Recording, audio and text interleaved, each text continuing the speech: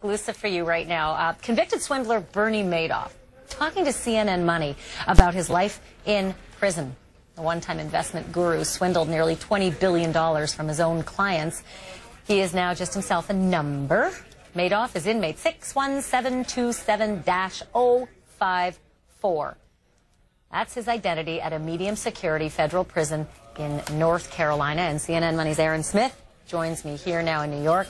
Had a chance to speak with Bernie Madoff on the phone, and also the director of Wall Street Prison Consultants, Larry Levine, a former federal inmate himself, joins us in Los Angeles as well. Aaron, I want to begin with you, if I can. You've had this chance to have a conversation with Bernie Madoff.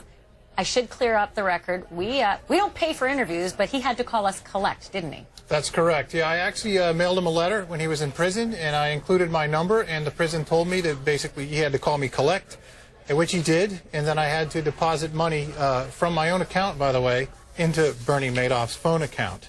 And he did call me. We spoke several times, and we did this interview, and then I put more money in his account about a week ago, and I still haven't heard from him. So wait a minute, you've given money to Bernie Madoff. That's got to hurt. But let me ask you, generally speaking, we've heard a couple of things since the guy was locked away, and I'm sure a lot of people are thrilled to know he's still locked away and that he's not very happy about being locked away. What does he say about his life behind bars? Well, he said that he can't sleep. He gets up at 4:30 every morning, and I think that what he told me is he thinks about his family a lot, and it haunts him, the death of his oldest son, Mark. Now, Mark committed suicide. He hanged himself on December 11, 2010. That was the second anniversary of his father's arrest. He also told me that he thinks about Ruth, his wife of 50 years, and he also actually says that he's responsible for the death of one of his investors, Jeffrey Pickauer, who died of a heart attack and is considered to be the biggest beneficiary of the Ponzi scheme. So he's taking responsibility for the death of that investor. He's sorry, and I'm guessing you mean he's taking responsibility for the suicide of his son. Yes. Is he taking responsibility, and does he show any kind of remorse for all the other awful parts of this crime? He said that he feels bad for the victims. I've talked to a lot of victims who say that they don't believe him. I spoke to someone, Mike DeVita, the other day, one of his victims, who said that it's just words. He doesn't really believe it. But he did say that. He said that he feels remorse for what he did for the victims. Hard to, believe it or at least assess anything when you're not able to look into his eyes and you're doing this on a telephone. But did you get any sense that maybe some of this time behind bars in federal prison has had an effect, has actually created some humanity in Bernie Madoff? Well, I honestly do think that he feels bad about his son. I really think that that rips him apart. He went through great pains to insulate his family from his wrongdoing, though it didn't work. His brother is now doing 10 years in prison for his involvement with Bernie Madoff. That's his brother Peter. And as we know, his son committed suicide, and Ruth is just basically not with him anymore. He's in prison. And when I spoke to him, though, he sounded very calm and collected and sort of reassuring. And he came across as the very intelligent man that he is. And I have to tell you, I can totally see how people would give him their money. And he started talking about the markets, and he definitely knows what he's talking about. And some of the stuff was above my head, to be honest with you, and I was kind of intimidated. Larry Levine, you've spent some time in a medium security federal prison. Give me some insight as to what...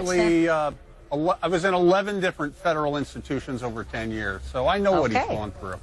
Then tell me what it's like. He's had a few years.